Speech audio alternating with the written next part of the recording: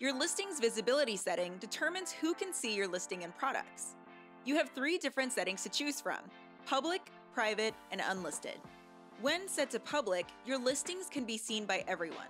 Depending on your account preferences, your products will also appear in search engines, storefronts, and marketplaces Teespring is integrated with.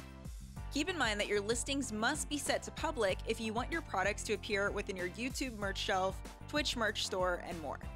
Private listings can only be seen by people who have access to your Teespring account. If someone tries to visit one of your listings while set to private, they'll see a message saying that they don't have access to that listing page. Products featured within private listings will also not be visible within your storefronts.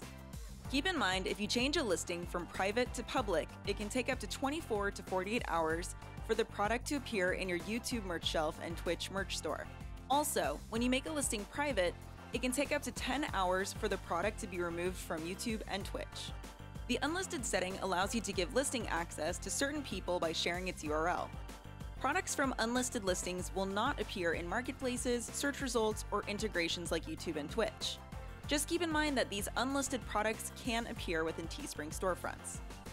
By default, all new listings that are created in the Teespring launcher will be set to public. You can update this setting during the launch process. To update a listing's visibility after launch, just head to the Listings section of your Teespring account. Next, click the settings icon on the listing you want to update. You can choose public, private, or unlisted. Once you change the setting, it will automatically save.